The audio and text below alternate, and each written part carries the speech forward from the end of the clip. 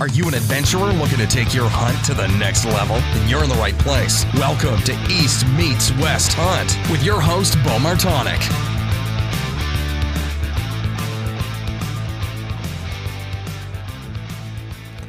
Hey everyone, welcome back to another episode of the East Meets West Hunt podcast presented by Spartan Forge. On today's episode, I am joined by tournament archer and accomplished hunter Chris B. So Chris is well known for his YouTube channel and his brand BeeReal. So we discuss him getting into tournament archery, solo filming hunts, making a living off of YouTube, some of his favorite DIY whitetail hunts, and then dive a little bit more into the archery side of things. Some things that we look at as, mistakes bow hunters make getting ready for the season, including anchor points, broadhead tuning, heavy arrows, and just overall getting comfortable with your setup. On this week's Mountain Buck Monday story of the week, this one comes from Brad Van Aken out of the Catskill and Adirondack Mountains up in New York. And Brad wrote, "The hunt started at 4 a.m. on Friday, October 30th. My dad and I headed to a mountain range in the Adirondacks, one we had hunted together for over 10 years. We parked on two opposite sides of the 5,000-acre mountain range with a plan to push to the top of the mountain towards each other. We couldn't find a fresh buck track with tracking, so at 3/4 mile up the mountain, there was about 1.5 inches of fresh snow, and I found several doe tracks feeding. I then looped around the back side of the mountain where I found a small buck track that was making scrapes on the fresh snow. I tracked him for about a mile before I left his track to head towards two high knobs that overlook 3 ponds. I've found great sign on those points in the past. I didn't see the sign that I wanted, so it was 12:30 and I had already covered almost 5 miles, so I decided to head towards an area of the mountain that I had never hunted before. On top of an open oak ridge, I found what I was looking for, which is good buck rubs and scrapes, and I then suddenly heard something running directly behind me. I thought it was a doe or maybe it was a bear. I then turned to find a buck's rack heading directly towards me. I pulled up my rifle and the buck stopped at about 20 yards and his vitals were behind a 4-inch ironwood. I took the quick shot and the deer ran across the top of the ridge where I took one more quick shot at him and he jumped off the side of the rock ledge. So when I looked for blood, I saw that I had shot through the ironwood tree, but there was, bunch of hair and some blood. I tracked the blood to the edge of the cliff. Looking down, he walked slowly under the ledge at about 90 yards. I didn't see the buck come out the other side of the rocks, so I was certain he bedded down. I then left my pack, inched my way down the ledge, never breaking a stick or rolling a rock, and closed the distance to just 20 yards. I peeked over the last rock where I'd seen him, and he was bedded down, looking in the opposite direction. One quick neck shot completed the hunt. I began a 3.5 mile drag at 1 p.m. He was on the wrong side of the mountain range to drag towards our vehicles. I drug him through the ledges, across the side hill, through 3 swamps, and up 2 small hills by myself. And as my dad got his truck to bring to the other side of the mountain, eventually getting the buck to the truck 5 hours later. I've hunted this mountain range for 10 years, letting 7 small bucks go, missing 2, and finally harvesting a wall hanger, a hunt that I'll never forget.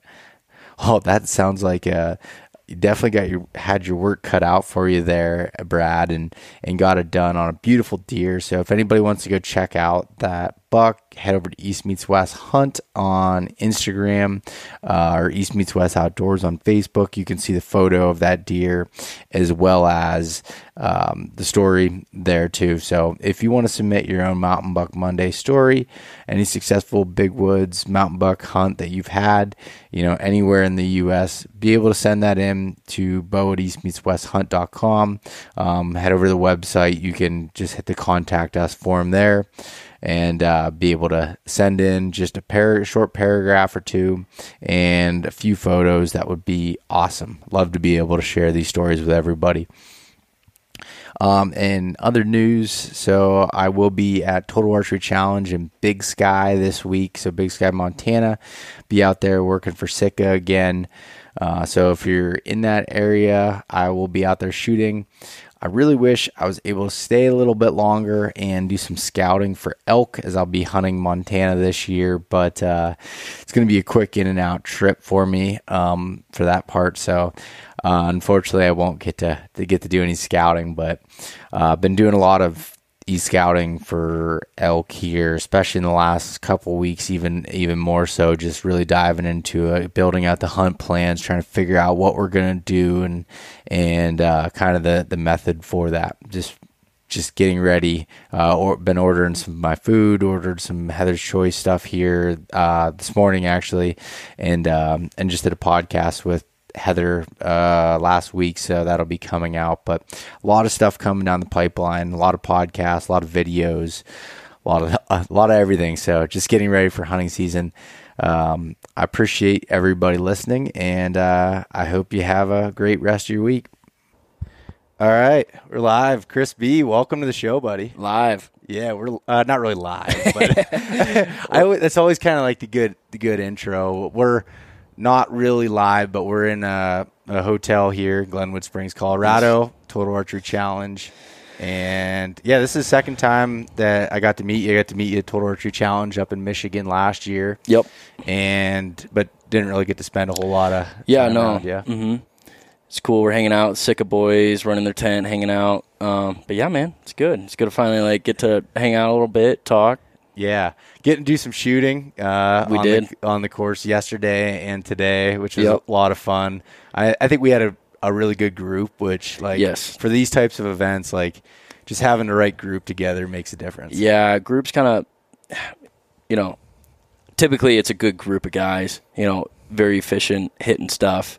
Every now and again, you get in a group that's super slow, or you get behind a group that's super slow or something. Like some guys are saying today at the Sitka Range, there was a huge backup midday, just a couple big slow groups. But yeah, ours was good. And it's great because we're vendors technically, and we can go up before everyone, and we just trailblaze our way through and help fix the targets if the cattle mow them down. Lots of cattle this time, which was kind of weird, but yeah, this venue is super cool and scenic.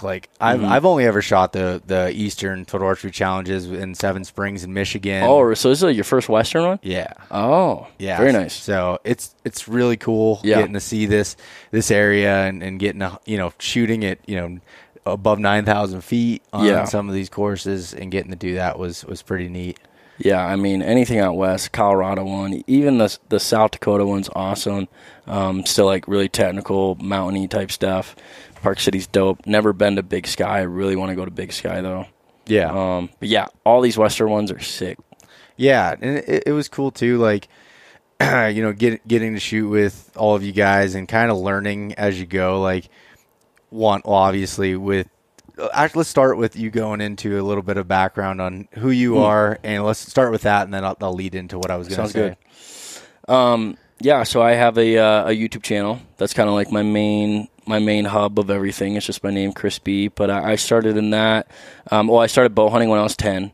That's how I started in archery and everything. My dad was a big bow hunter, and he just introduced me into that in the backyard. And I shot my first deer with the bow when I was 10.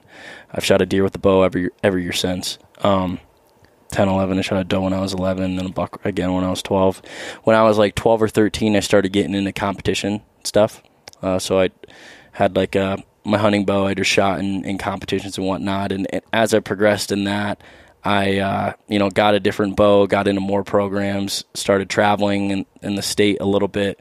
And then I literally just worked programs. I shot with JOAD, which is Junior Olympic Archery Development. So it's 6 years old to 18. Great program that USA Archery puts on. A lot of clubs and everything all throughout the states. I also did NASP, National Archery in the Schools program. Okay. So all throughout my school careers, I went through those, and that opened up a lot of doors. And but I don't mean to cut you off, but why did you start getting into those? Did did you or someone in your family like recognize that you were talented at this at a young age? No. Or was this just like you were just so into it that you wanted to learn more and get better? I really liked it. I really liked shooting in the backyard, and my dad reached out and found this local club that put on a youth archery program. Mm-hmm. So he got me plugged in. It was like 3 months in the wintertime every Saturday morning. We'd go shoot some arrows. So it was, there was tons of kids. There was like 100 some kids in this program. And it just kind of opened your eyes of like, what's available and everything. So I got plugged into that, and I stuck with that. But yeah, it was that we reached out, or my dad reached out to just find something. The NASP thing, my high school had it. And by that point, I was doing competitions and everything, and they reached out and were like, you have to at least try this and shoot it. And at that point, we were doing competitions, and we had rigs, and I thought it was like a joke. Have you ever seen the NASP bow? No. It's like 20-pound max, like solo cam looking Genesis bow. Okay. You've seen it. You probably just don't know the name. No, of it. I guess I just don't know the name. It's just basic. So I thought I was going backwards, but that really opened up a lot of doors too. We our high school, Heartland in Michigan, now wins like nationals every year, which is wild. The progression. I luckily we got into a school, just landed on it, where it had an awesome program. Hundreds of kids. We had to do tryouts, turn down kids, like huge varsity sport in my high school. But yeah, for that I made a couple world teams. I went to South Africa shooting for that, alongside like making some United States archery teams in my youth. And then in that time I just started making videos, like archery videos. And when I went into college, I kind of took 1 full year to dedicate to making more videos, becoming a little more serious, just to see if anything would stick, a little bit more. And it did. It was great feedback. So I was like, all right, maybe we could do something out of this. So from there, luckily, I while I was in college, I just kept making videos. And then when I got out of college, I was able to that was my job, my career. So I just kind of coasted with it. Yeah. How did you recognize at that point? How many years ago, I guess, was that when you first started making videos? That was 9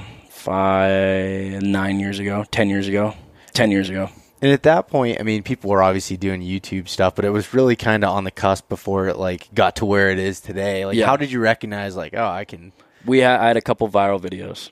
Okay. I had a couple of videos that me and a couple friends, we did archery stereotypes is what we did. I was like 16, 17.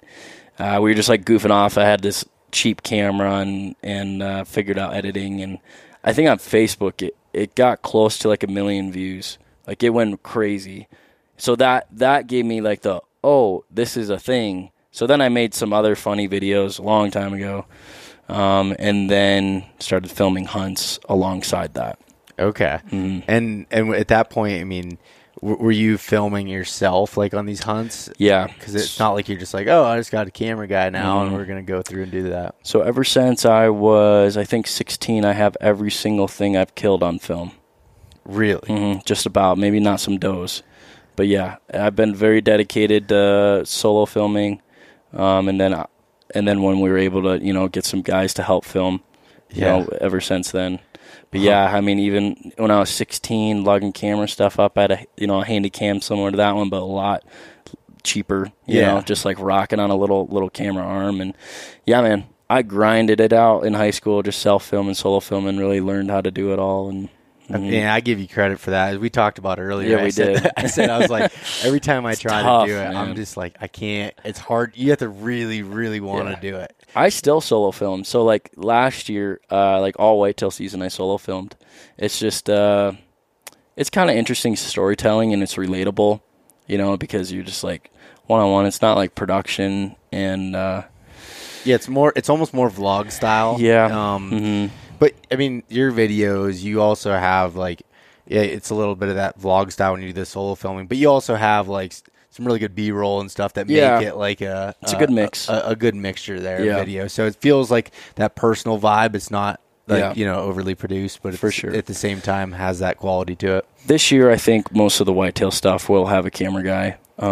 Just because we're going to make some more videos this year, and just put some more work into it. But yeah, solo filming it's I've not killed a lot of deer because of solo filming. Even last year, it's just dumb. Yeah.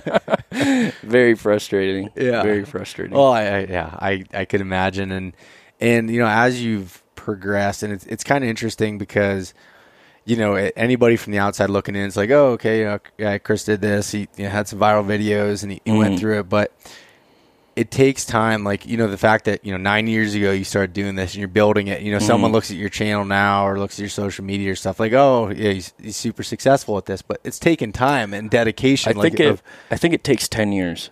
Yeah, I think it takes really like 10 years of like we're very blessed that now that like this year we're getting things like figured out and you know, finally to a point where it is a job.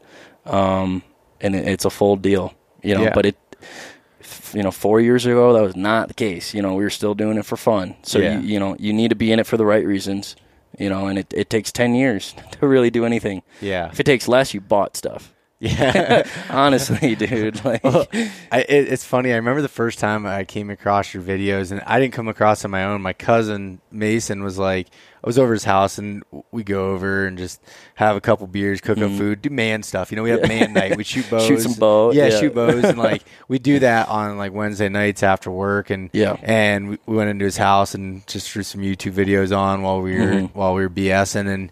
And he's like, oh, you see this guy? He's like, this Chris B guy. I was like, no, I never saw him. And I feel like it was like maybe your caribou hunt. I don't know how long ago you did that. Was that 3 years ago? Okay, so it wasn't really that long ago that I came across, you know, your stuff, and I was like, man, that's really cool. And then we started watching some of your spot and stock, you know, videos and everything, and then just through the industry, got to kind of know a lot of people that knew you, and then eventually connected. But it was pretty cool to be able to see that and then watch you, even just in the last few years, you know, grow and be able to do that. Now, like, you know, I met Riley that's here with you, who's here filming you and working for you. And you have an office space now, I heard. Like, that's pretty awesome. Yeah. You know, I mean, it's figuring stuff out and grinding and, you know, I mean, really anything just to make something, you know, something where, I mean, really, at the end of the day, it's just freedom.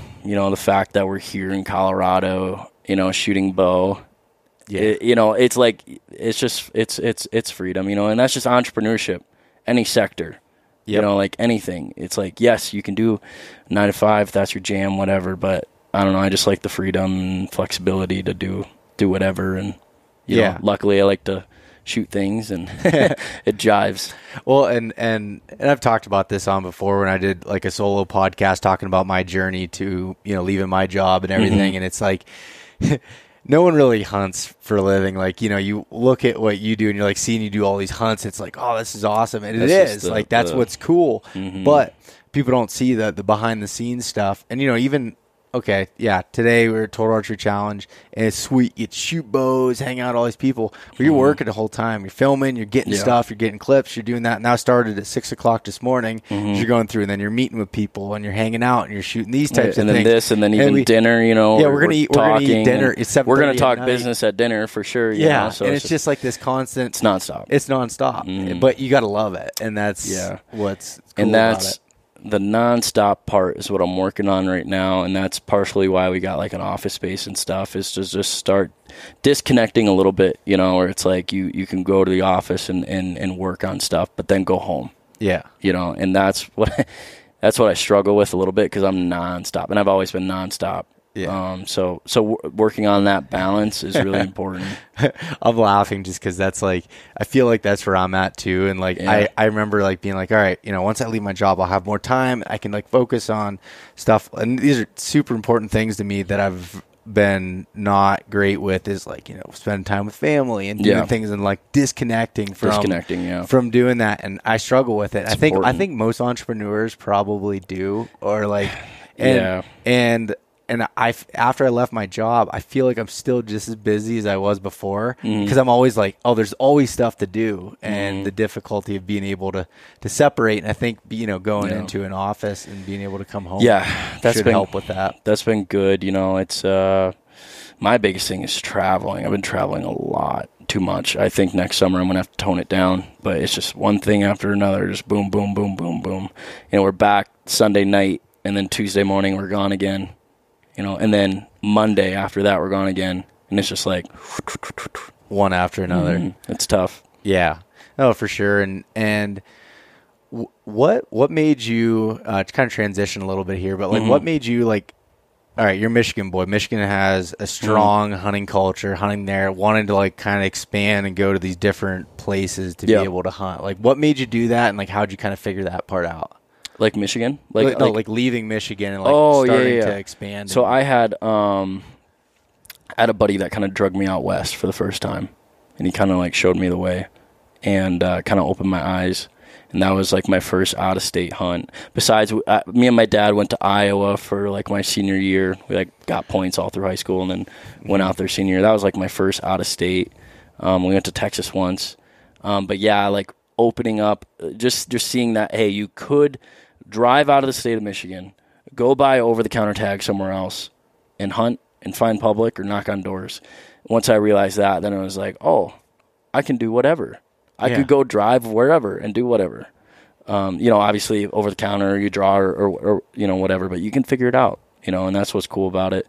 Just figuring it out. And Michigan does not have that big a deer.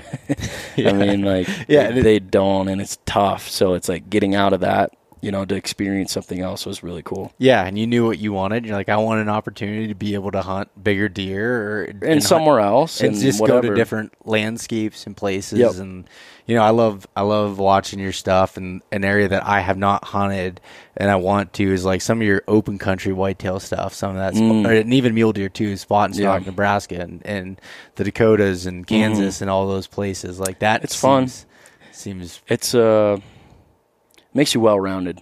Yeah. Because you learn things out there and you can apply them in other situations, and it just makes you a well-rounded hunter. When you're constantly doing the same thing over and over again, you get kind of tunnel vision, and you like are just doing the same things over and over again. You're on the same piece of property, sitting in the same stands, doing the same thing. But then when you get yourself outside of that bubble and you're like on a new piece and it's like flat, or it's hilly, or it's mountain, and now you're dealing with thermals and everything else. It just makes you a better hunter, Yeah. And it's like you can read and you can do all this stuff, and it's like, oh, I know it. But then then you're in it, and it didn't work, or it did work, or this happened and that happened. But yeah, it is cool. It is cool. No, I think that's awesome. People that go out and venture and try different things, and it does. I've learned so much from elk hunting that I can apply to whitetails, and like in other things, like there's. When you go to different places and put yourself in kind of almost like uncomfortable situations when it's brand new to you, you can learn so much to apply in the same old things. I think that's just a life thing. You put yourself in uncomfortable situations and you expand and you grow, and it's no different than in hunting. Yeah. That could even be like in-state. Like I know in Michigan, if you go way south or way north, it's totally different. Yeah. Different bucks, different way of hunting. Probably PA, same thing, east to west. Yeah. Totally different north-south. I know it's way different too. So it's like, I don't know, expand the horizons a little bit. Yep. No, it's funny. I think it was in the last 5 years that in Pennsylvania alone, I've killed bucks in 4 different counties, and like I like going to different places. Bouncing around, and some of it will be like flatter big woods, some might be more mountains, some have a little bit more swamp type stuff, and just kind of like doing that. Even in your home state, you can find those opportunities and change it out. So when as you've hunted in these different places, what was your favorite place you went to, or what's the thing that like kind of keeps you like wanting to go forward with? There's some states I don't like, but there's a lot that I do really like. Really like Nebraska. I was really successful in Kansas, but Kansas is kind of tricky. It's a very different way of hunting whitetails. Really patient, low deer density. It's just different. I like Nebraska. I like South Dakota. Iowa's great, but Iowa's just another level in all aspects. Yeah. High competition for ground. It's big deer. It's very different. Nothing I've ever experienced living there now for a year. Michigan's always home. I love hunting Michigan. Yeah. What about outside of whitetail? Mule deer, South Dakota, Nebraska's dope. I've only hunted mule deer in Wyoming, South Dakota, Nebraska. So I haven't really hunted a lot of states. And you hunt Alaska for caribou. Alaska for caribou, yup. I've done Kansas, Illinois, Ohio, Michigan, Kentucky, Louisiana. Louisiana's cool. Louisiana is like very different than anything I've ever experienced. I've hunted there a few times with a really good buddy, and he invited me down one year, and they had a really cool operation. It's just different. The culture, everything is just totally different. Big hunt camp vibe, it's like southern hospitality, just fun. Great food. Just like good southern, and the giant deer. You can get giant deer in Louisiana. Big bodies. I shot a buck that was 265 pounds. Mm-hmm. Really? Just a magnum, giant old, 7-year-old, I think. But yeah, big hunt camps down there, well manicured and polished, and, they're hunting over, bait stations and box blinds, and it's like Texas of the South.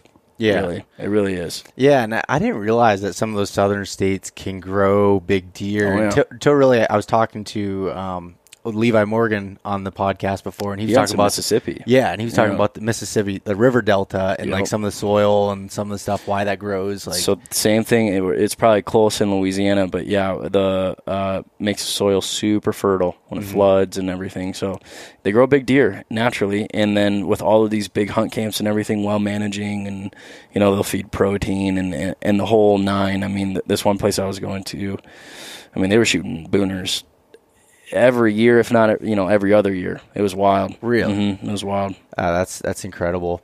And when as you've, all right, so you still shoot competitively now, right? Yeah, I do. Yep. Okay. So, if as far as from a hunting standpoint, how has competitive archery helped you from the hunting scenario?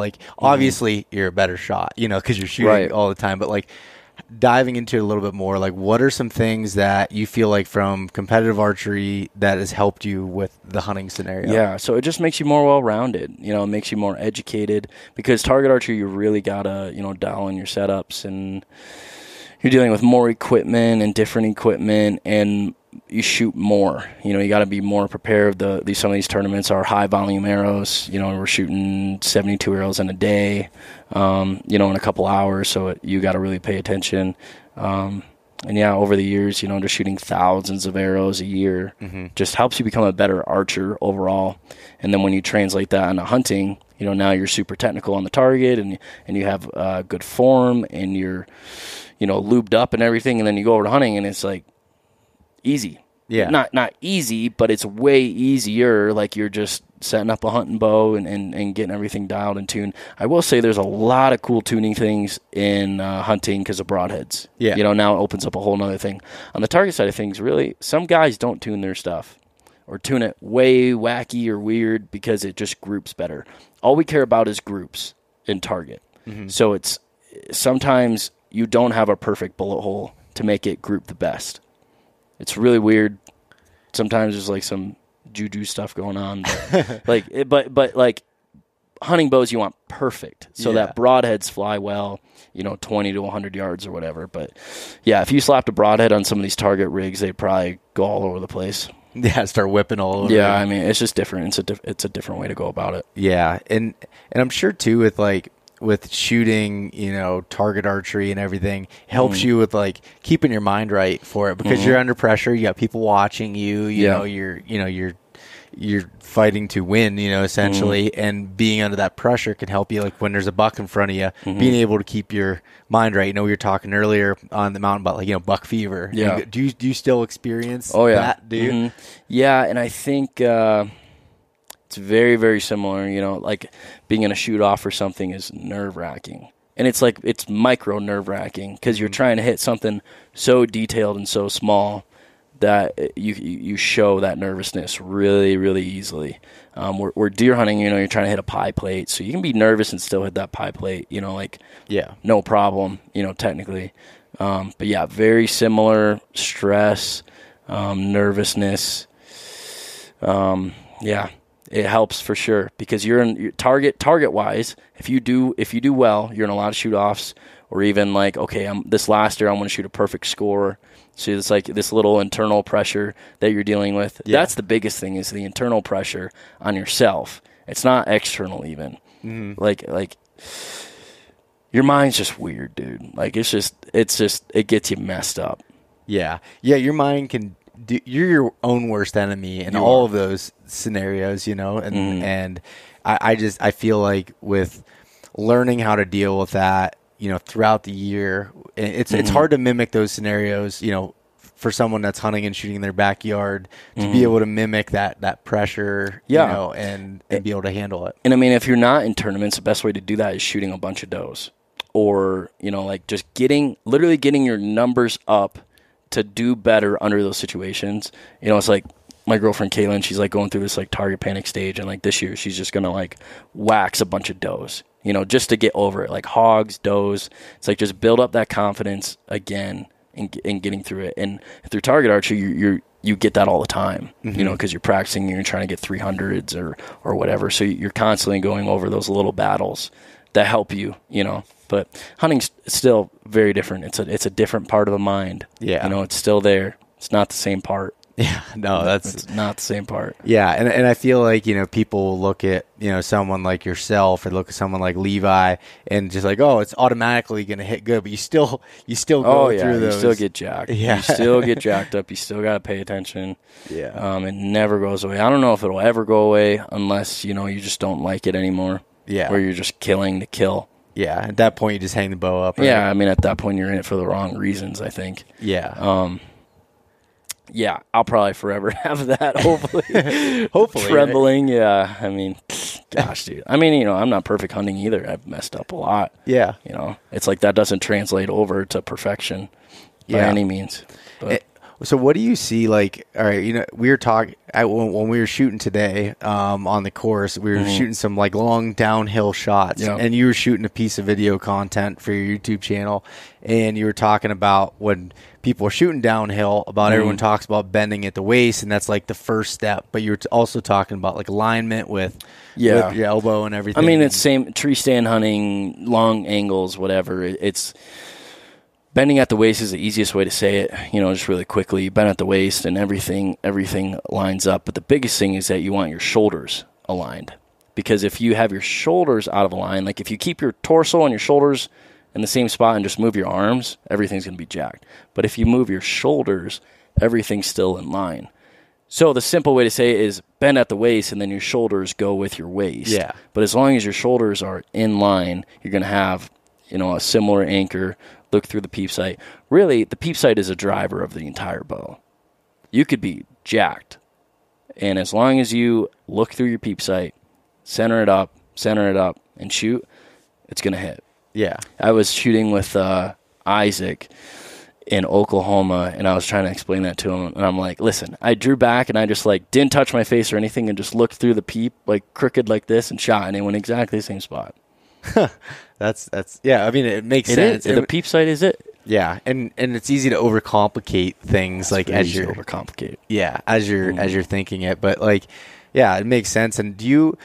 And actually, I heard you say something else that I picked up on, and you were talking about like anchor points. Like where kisser buttons, nose buttons, all those things. And you're like, well, none of that really matters when you start shooting different distances because your anchor point changes. Your anchor point changes. Like a nose button is like the thing right now, and it's like if you're shooting a fixed pin, it's fine. Like if you line up your housing with the peep sight, and then just run it, and you move up and down and set the pins, that's fine. Some guys align their peep sight with every individual pin, so their housing might not be perfectly aligned. That's technically the most accurate way to shoot a fixed pin. Is, you know what I'm saying? Like you have all of your pins, and you line up each one with your peep sight, so you're moving your anchor a little bit. It's like, and then a slider sight. I mean, unless you just like something pokey to touch, like it's just not. It doesn't do anything, because you go to 20 yards and you're high. You have a high anchor, and then you go to 100 yards and you got a low anchor. Well, you just moved everything. Yeah. An anchor is just a reference point on your face to touch. That's all it is. It's to be more steady. It's to be more accurate. But unless you're shooting a static distance, you don't have the same anchor point every time. You just don't. And I've noticed that, like, I always struggle with when I'm setting up a new bow of where I put my peep sight. Because, like, you know, first of all, when you're setting it in, like, you don't have your bow sighted in at that point, obviously. And you're, like, trying to figure out where's the best place to have it so it fits good. You know, say, like, for me, when I'm shooting thumb button, like, where I'm able to put it right on the crease of my chin and have it at, like, say, for me, it's like I want to have it perfect for, like, 30 yards. Like, that's where my normal, you know, shooting it up and down, I can kind of move it, and it's not going to change a whole lot. But, you know, if you sight that in for, say, like 20 yards in that, and you're all focused on that anchor point, well, you start shooting at 60 yards, you're going to be down. You're going to be low. weighted. So this is a target example. Is like we learn all this in target archery. If we're shooting, you know, a field course or something that's 4 yards to 80 yards, you want everything to feel perfect at 45. So that way, your median distance, you want everything to feel perfect. That way, you know, when you're close, you're a little high. When you're far, you're a little low. But you're still in that median. So, I mean, to set your peep sight like that, the best way to do it is with your eyes closed. You draw back with your eyes closed, get all anchor. How's it feel? And then you open your eyes, and you're like, oh, my peep sight's an inch low. You know, the worst way to do it is to fight it. But and try to make it. Try to make it something. It's like whatever feels the best with your eyes closed. Typically, you just move the peep sight there, and you're good. And that's that should be your median distance. I remember when we'd set people up at the archery shop. That's what we do. We go and we'd have them draw back, close their eyes, you know, put their nose on, you know, wherever their anchor is, and just open it up and look. And then I'd take a permanent marker and go down and see where they'd line up and where it felt like. I'm like, don't move your head, don't move anything, just like.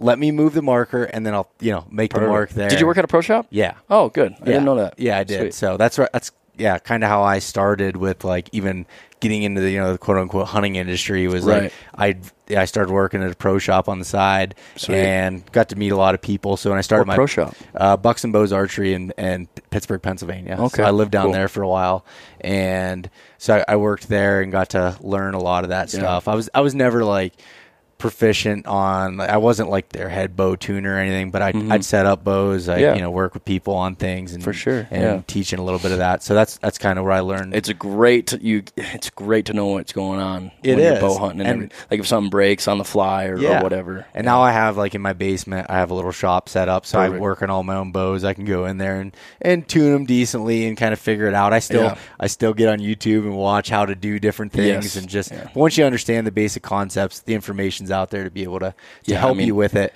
I still refresh myself on, like, how do I do this knot again or whatever, you know. It's like I you know, I'm constantly learning too. Like it's a never ending thing.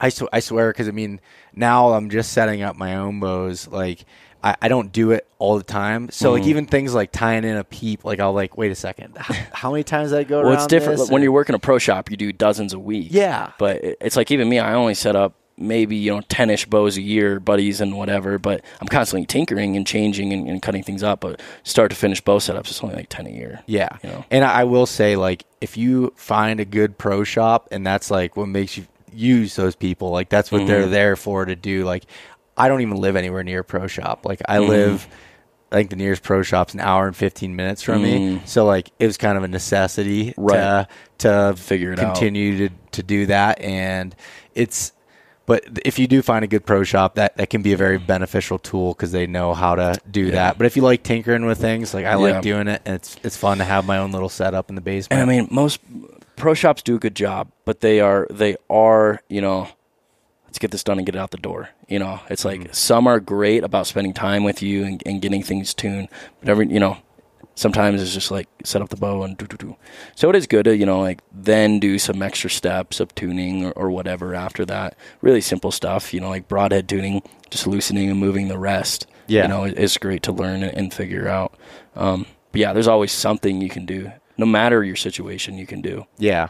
So I have an interesting question for you. So like when you're shooting, you know, you get your hunting rig set up and you're shooting your bow, how do you go from, all right, you get everything tuned, you go to shoot, but okay, your broadheads are hitting a little bit different. Like what's your process for shooting your broadheads? Like in broadhead tuning, how's your process look? Yeah, it seems like it's different every single time, but just because some things different, new bow, whatever, and you get a new bow every year and you got to figure it all out again. Yeah. But it's like So you start, there's just like a basic paper tune. Like that's just kind of like your neutral starting point. For me, it's like a Matthews is set up at 13/18 from center of the arrow to the shelf. I shoot like the QAD, so I just zero it all in and then shoot it through paper. It'll be close. And then you go out. And what I do is I shoot like at 20 yards, field tip broadhead, and then go to like 80 field tip broadhead. And if they're off, then it's like, okay, I got to figure something out. Yeah. Last year, literally all it was my vanes didn't steer my broadhead enough.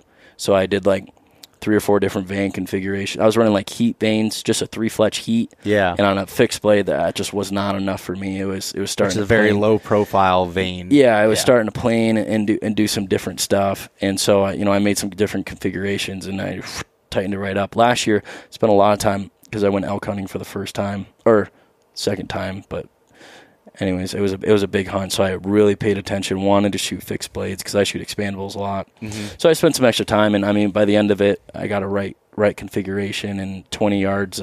I shot one arrow at 20 and one arrow at 90, and they were like that. Yeah. So I was like, I'm good. So you're just moving your rest a little bit and trying to move the rest. Yeah. So it's like if it is off, you shoot a field tip and a broadhead.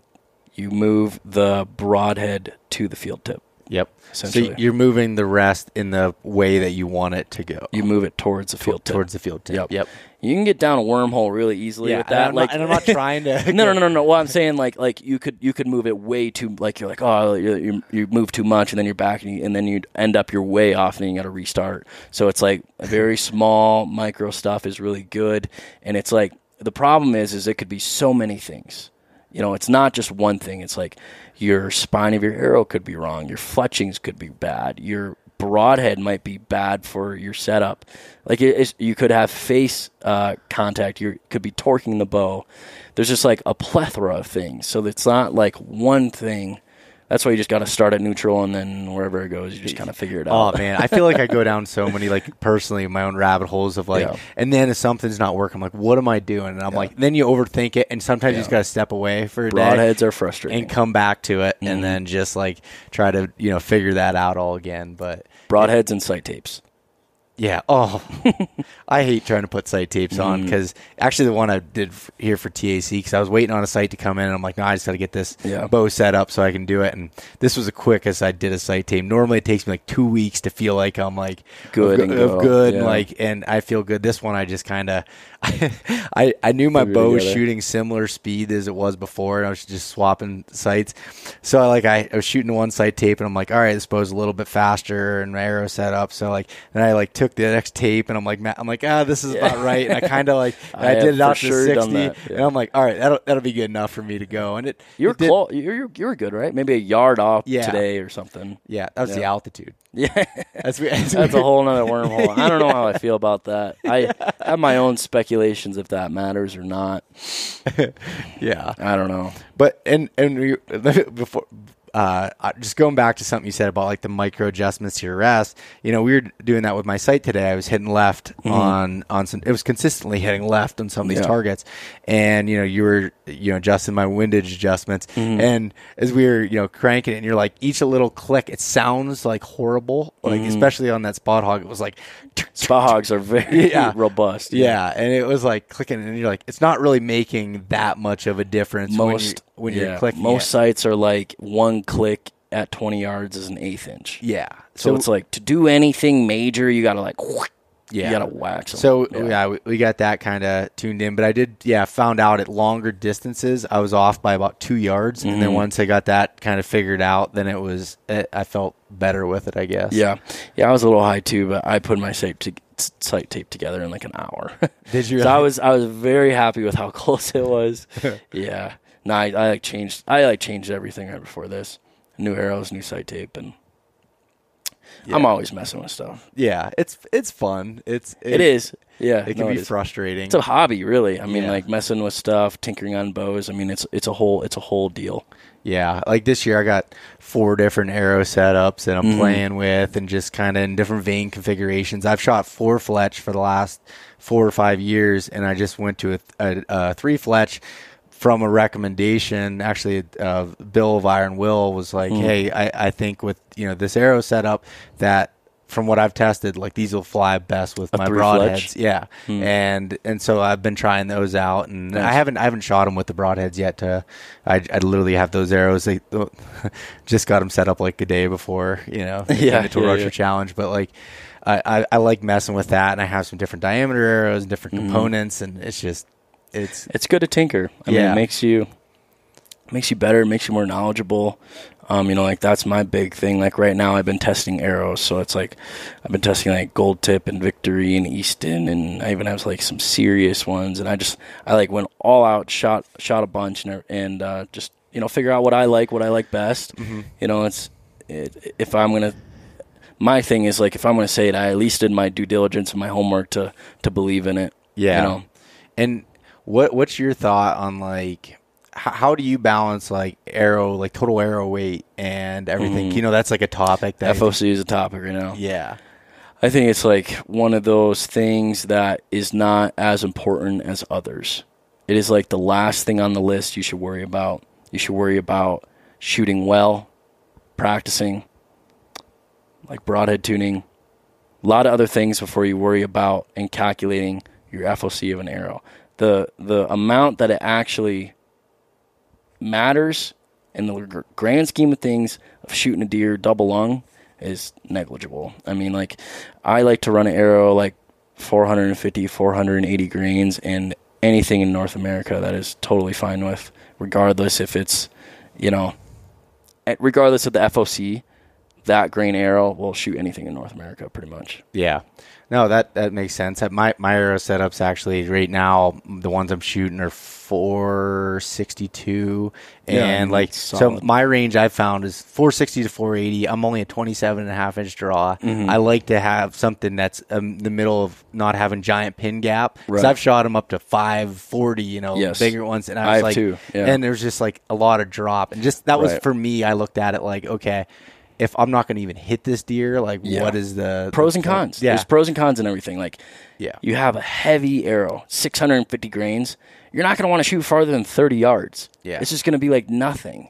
And, it's just what's more important to you. Yeah, really. And that's the same thing, like when you can go back and forth, broadheads, all those different things. Like I did a podcast where I was talking to, I had Levi on, this big mechanical guy, and I had Garrett Pralls, big fixed blade guy, and a couple others, and all just talked about it. And like you could listen to everybody and come up with, all valid. They're all valid points, and it's all they all have their cons and they all have their pros. Nothing is right, and that there are some wrongs for sure, but nothing's right. Yeah, and I think that's what's great about it, in the tinkering aspect, and why archery is cool and bow hunting is cool.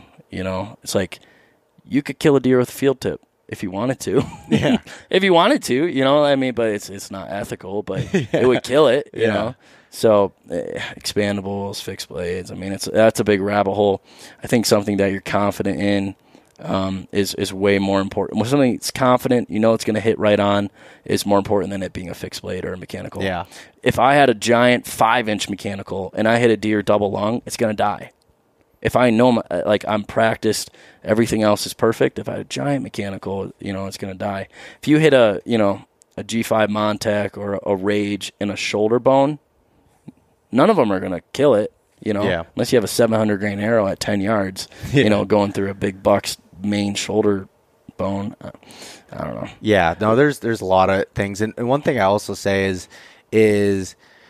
we just talked a lot about tinkering and changing all these things. There's also something to be said about having a bow that you just are confident in and you can shoot every year, and you just like know that setup really well and you have that confidence in it. When I went on a trip for Sitka in 2018 up to Jim Hull's place in Alberta, his whole thing was, I could tell who the best hunters are when they came with a worn bow that was like, that they just worn down and confident in using it. Yeah. And, versus someone that shows up with a brand new setup that they don't really know well. It's different for, people like myself and you that tinker with it and learn, these setups, even though they might be new to us a couple months ago. We spent all this time in it. Right. But if you're someone that doesn't have that, it's like, it can be.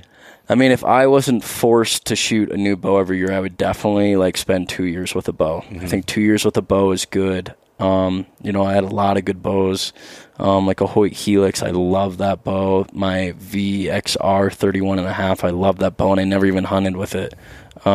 Just the way the timing with new bows and everything worked out. So it's like sometimes you just land, like my bow now is, I just told a guy I chose to shoot at tack instead of, I have a TRX 34, which is more of a target rig that I set up last year. But my current bow has been shooting great. So I'm like, I'm just shooting this one because it's great. But every now and again, you just land on a really good bow. Yeah. I don't know what it is. And I even have 2 V3Xs, and I set them up exactly the same, and one shoots better than the other.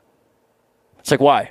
Why do you feel like one shoot better than the other? I don't know. Maybe I tinkered on that one more or whatnot, but bows are temperamental. I mean, they're a changing system. And everyone's got their preference. It's like, you know, there's a ton of manufacturers out there, and a lot of them are making really good bows. It's just what feels good, you know, for you. Again, there's no right answer. Yep. There's some that I for sure would not shoot. But there's a lot, you know, I mean, any top of the line brand is making a great product. It's just personal preference. When I worked at the pro shop, the way I was taught there was like when a customer would come in, you know, you can only ask them politely so many times to try to shoot all the bows. Like, let me set you up, you know, a Matthews, a Prime, you know, Hoyt, a BSC. Like, let's shoot them and see what feels good for you. Like, take your brand loyalty or think that you want out of the window and shoot them and see what you think and how you like it and then there's some people that come in and it's like, oh, I want the new, I want the new Prime, I want the new Matthews, I want this, and that's just like, okay, all right, that's what you want, which is also fine. You know, there's nothing wrong with that. But I don't know. Just to truly feel it, it's like sometimes you just gotta shoot them and understand it. But that's just something that I remember being in an archery shop and that's how I landed on, you know, for me when I started shooting Prime, I was like, I could shoot any bow in that shop. And for me, it felt really good. And I liked the solid back wall. And that was just something that felt really good for me. It felt really well balanced. And I just liked it. And that's why I, you know, started shooting it. And everyone's, again, has those preferences and be able to use it. You know, Prime with their solid back wall, I mean, other bow companies do not have that. And that is one thing. If that's what you like, then that's your deal. Yeah. You know, and there's absolutely nothing wrong with that. Yep. I think there's a lot of stigmas in, like, this extreme brand loyalty that this sucks and this isn't. Well, it's like, okay, well, you could pick up any bow and kill anything, or you could pick up any bow and shoot really well still. Yeah. You know, so it's all personal preference. Yeah, definitely. No, it's cool. Same thing with any type of gear you can look at, and you know, you and I were talking about beforehand. You know, as now we both are technically sponsored by Sitka gear, but we both wore it well before that and just liked it, and you know, had opportunities to do different things. I have bought a lot of Sitka on my own. You know, just wanting to wear it. Yeah, and getting and feel confident in it. You know, when you go in, how your system's going to work and how you're going to feel it, and it's just. It's really cool, and just the people are great within the company, and getting to be able to do events like this and hang out with everybody was cool. We did the happy hour tonight. Happy hour was good. It was good. Had 2 kegs of beer. Gone in like 30 minutes, if that. Yeah, people like coming for free beer. It didn't take much. It didn't take much. No, it was a good time, man. Yeah, for sure. But well, Chris, I think we should go get some dinner. Yeah. I think 8:10. Yeah, we should go get some dinner. But thank you for coming on. Yeah, man. We were trying to do this all day, and just kind of everything kept getting messed up, so we did it in the hotel room here. But thank you for coming on. Let everybody know where they can follow along, see your stuff, check it out, and I'm sure we'll be doing more of these in the future. Yeah, thanks, man. Yeah, you can check me out. Just Chris B, BEE, just like the bumblebee. Yeah, gotta say it every time. BeeReal. BeeReal. Yep. Thanks, man. Yeah, I appreciate it. Yeah, thanks, buddy. Thanks so much for listening to this episode of East Meets West Hunt with your host, Beau Martonik. For more great content and to stay up to date, visit eastmeetswesthunt.com, Facebook at East Meets West Outdoors, and Instagram at East Meets West Hunt. If you enjoyed today's episode, please review and subscribe, and we'll catch you next time.